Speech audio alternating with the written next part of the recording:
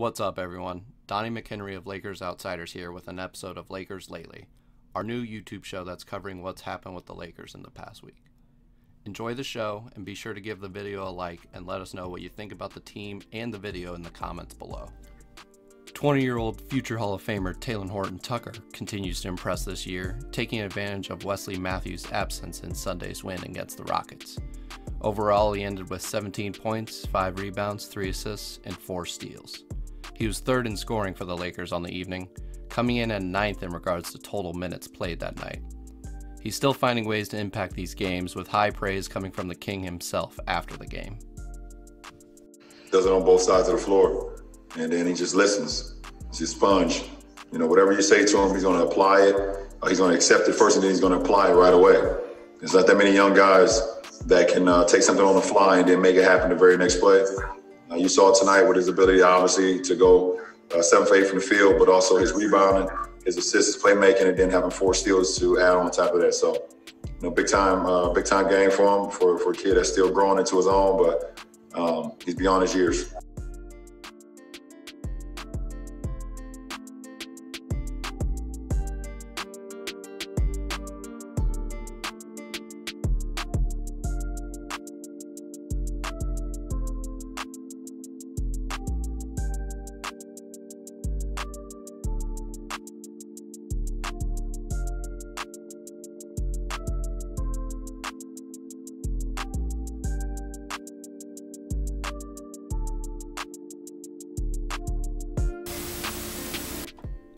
Now, the Lakers did end up playing another game against the Rockets only 2 days after THT's great performance.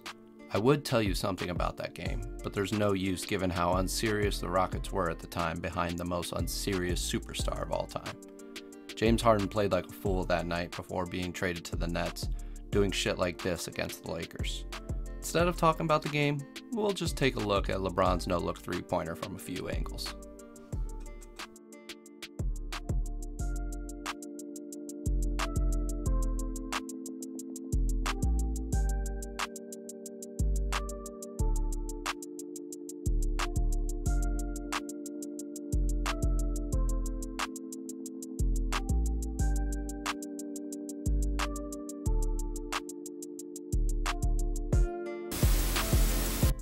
The Lakers beat the Thunder 128-99 on Wednesday night, leading the game from buzzer to buzzer.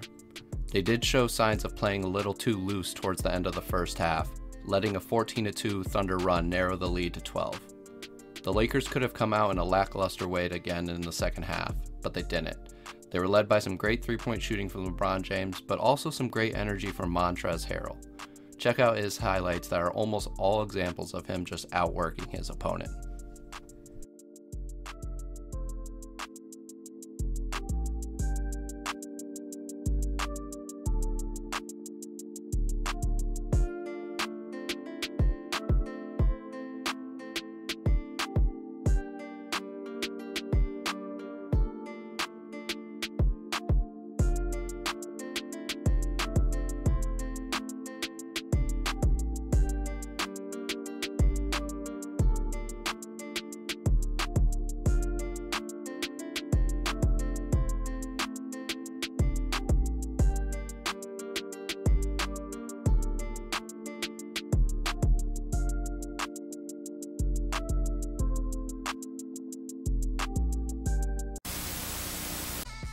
The Lakers had another good defensive performance against the Pelicans, winning 112-95.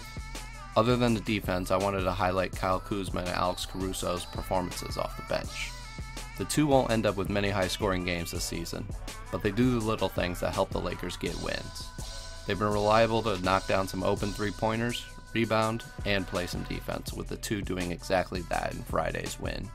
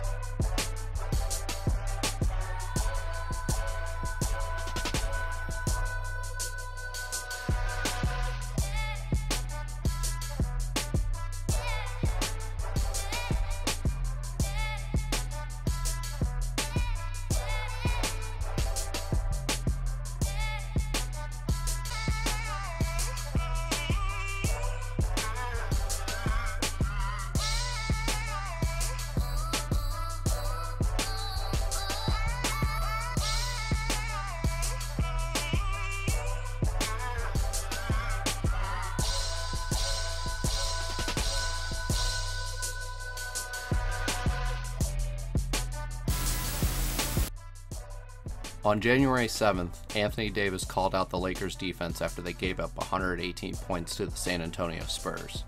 He didn't really mince words, saying their defense had been shit lately. He did not play in the Lakers game a day later against the Bulls, but came back 2 nights later to play against the Rockets. Once he came back, the Lakers defense from the bubble appeared to return, as the Lakers had defensive ratings of 100 or less in each of the 4 games in this past week. The performances have left the Lakers with the number 1 rated defense in the league, with the number 1 net rating as well.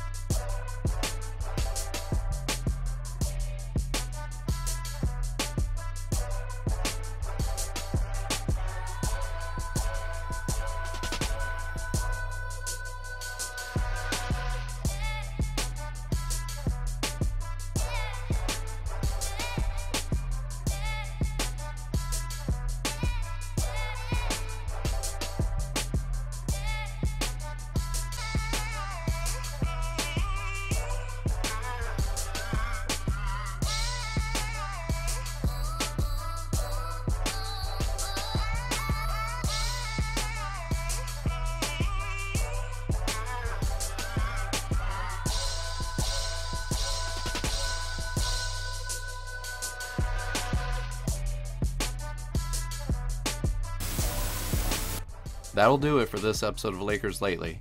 Be sure to give the video a like, leave a comment, and be sure to subscribe to the channel and follow us over on Twitter for everything Lakers Outsiders.